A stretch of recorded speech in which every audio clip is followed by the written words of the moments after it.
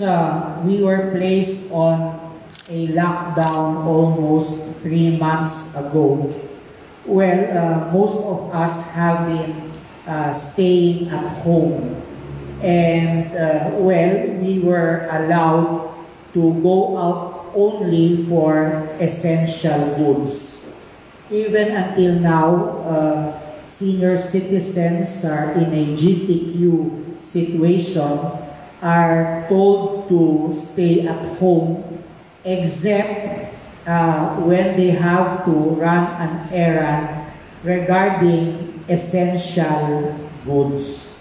And what would essential goods be?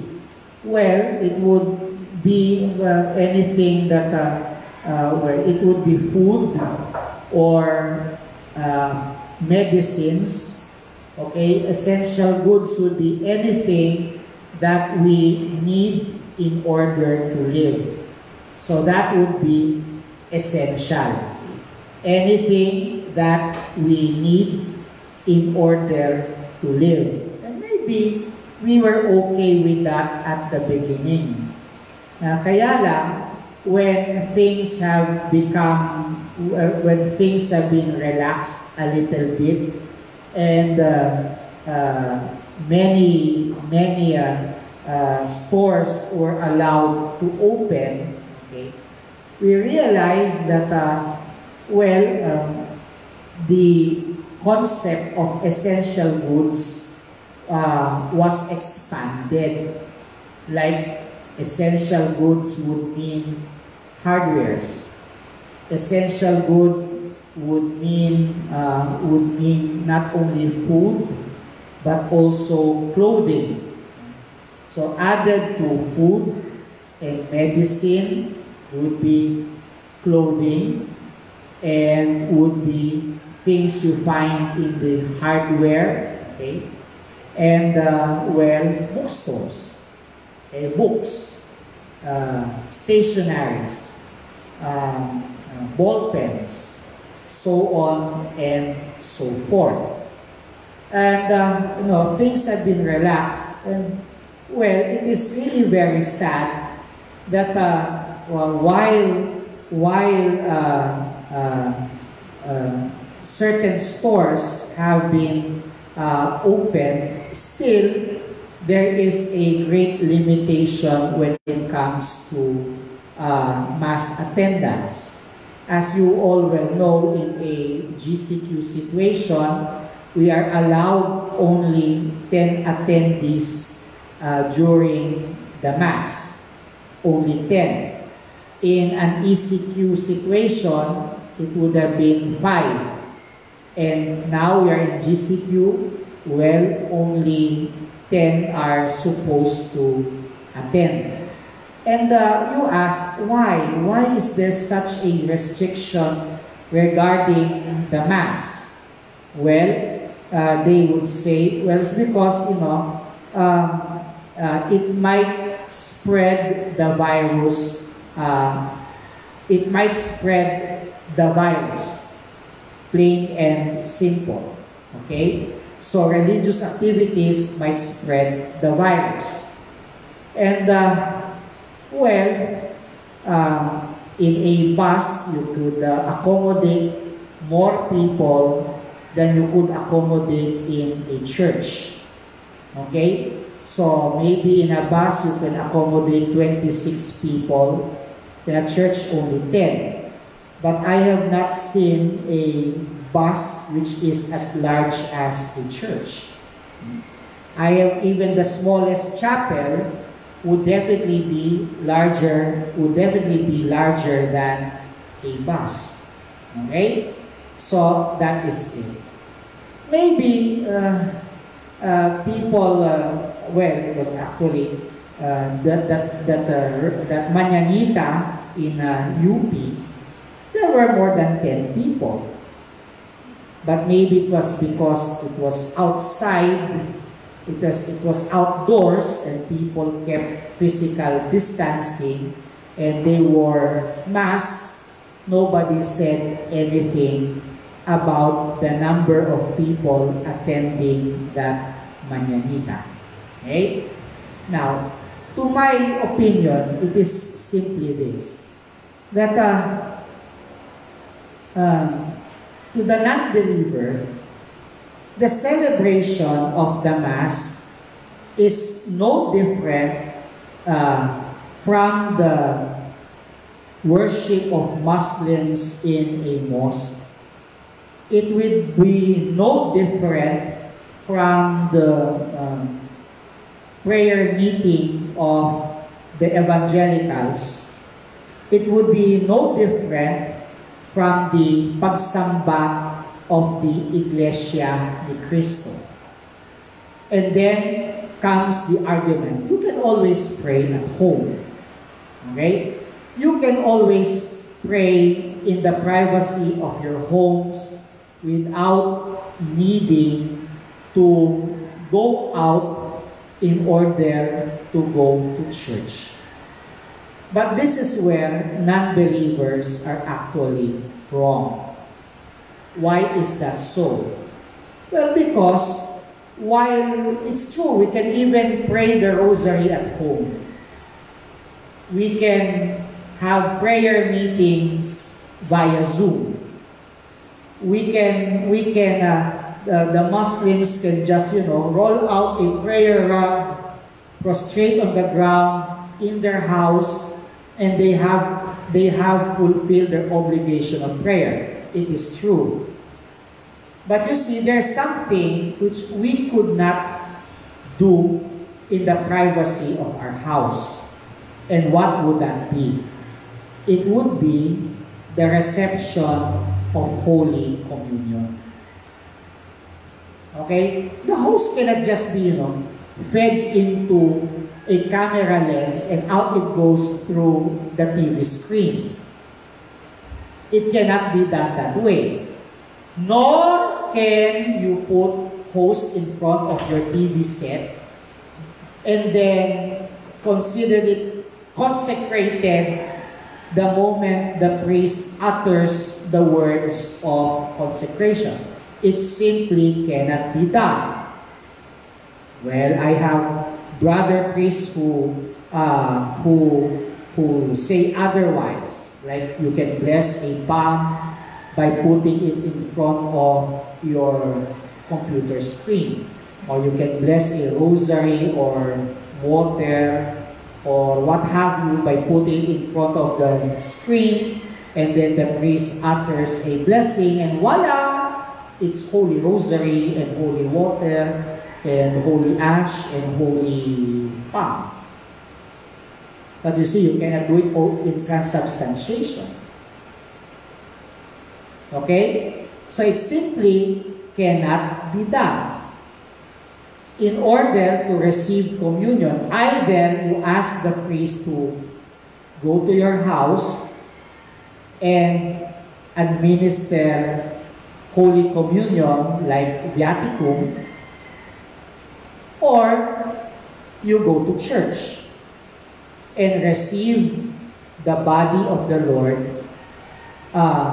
personally from the hands of the priest himself. But you see, that is the problem with non-believers.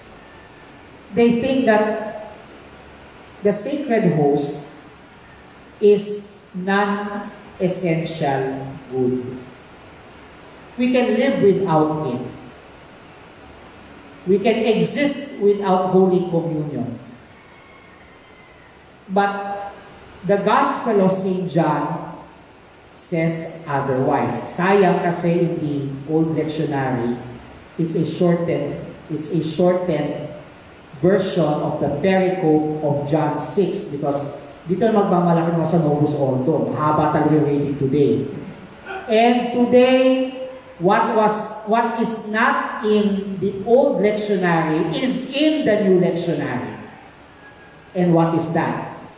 Jesus says, unless you eat the flesh of the Son of Man and drink His blood, you have no life in you. The words of our Lord Himself, you have no life in you unless you eat the flesh and drink the blood of the Son of Man. you have no life in you, is the very verse that tells you that Holy Communion is essential good. Again, what makes something essential good?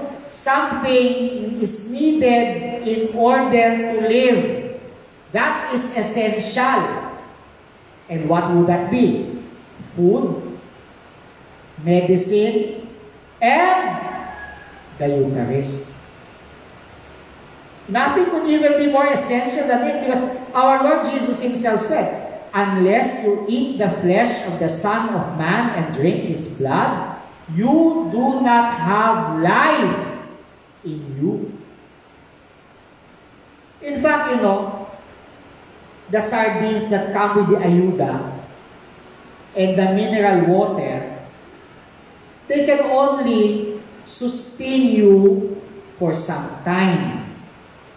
They can only prolong life to a certain extent. But what did the Lord say? It's again not in the lectionary today, in the old lectionary, but in the new one. He says, for the man who eats my flesh and drinks my blood has eternal life, and him will I raise on the last day. And then you have the beginning of today's gospel in our lectionary. For my flesh is food indeed, and my blood is drink indeed.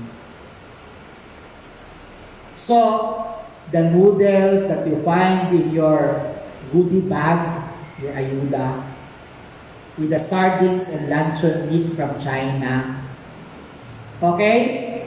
They can only sustain your life to a certain extent.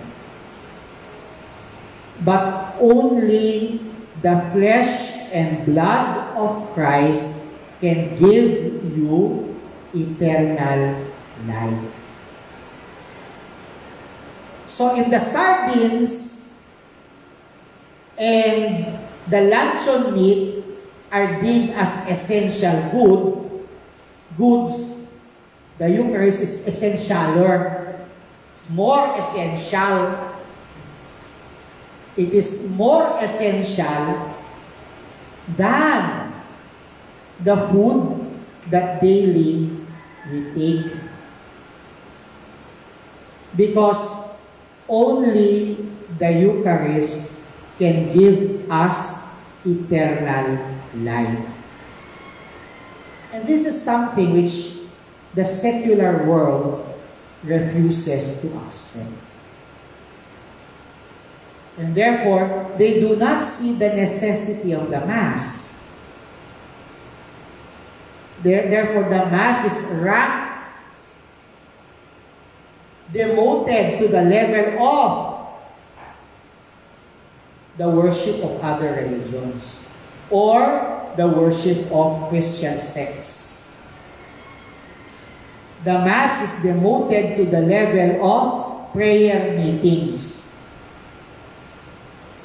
And that is very sad. Because, if we see that we cannot live without the sardines and the luncheon meat, all the more we should see that we cannot live without Holy Communion. The Lord Jesus says in the Holy Gospel, as the living Father has sent me, and I live by the Father, so he that eats me, the same also shall live by me. Yes, you heard it right, dear evangelicals. Yes, you heard it right, dear Iglesia ni Cristo. The Lord really said, eat me. Okay? The Lord Jesus said, eat me. So he that eats me, the same also shall live by me. Yes, he actually said it. Eat him. So let us eat him. Might sound irreverent, but that is what the Lord commands us to do. Take and eat. This is my body. Take and eat. I remember my liturgy professor before. You might not agree with him because pious practice would say, oh, just a, what is it? Melt. Sip-sipin mo na lang yung ostya, but don't bite. Hindi nga, sabi nga, eat. So it means masticate, chew him, eat him. That's the command. Eat. Take and eat. For this is my body, which will be given up for you. So let us do pray that, we may find ways to distribute Holy Communion and make Holy Communion even more accessible.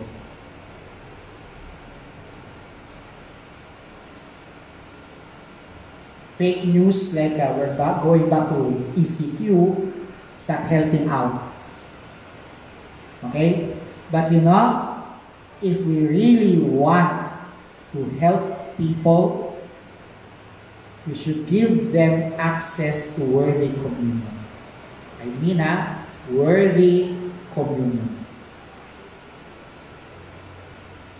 So I do hope that pastors would think of ways to dispense, to give the body of Christ in Holy Communion in a worthy way. Of course, it's not right naman to put the Lord in a chiclet thing and then distribute it like chiclet. You don't. It's the body of the Lord. It's the body of the Lord. So let us always ask the Lord, Lord, give us our daily bread. And that daily bread does not mean sardines and luncheon meat. That daily bread is the food of angels that came down from heaven and that brings about eternal life. O Mary, conceived without sin. The Father, the Son, and the Holy Spirit.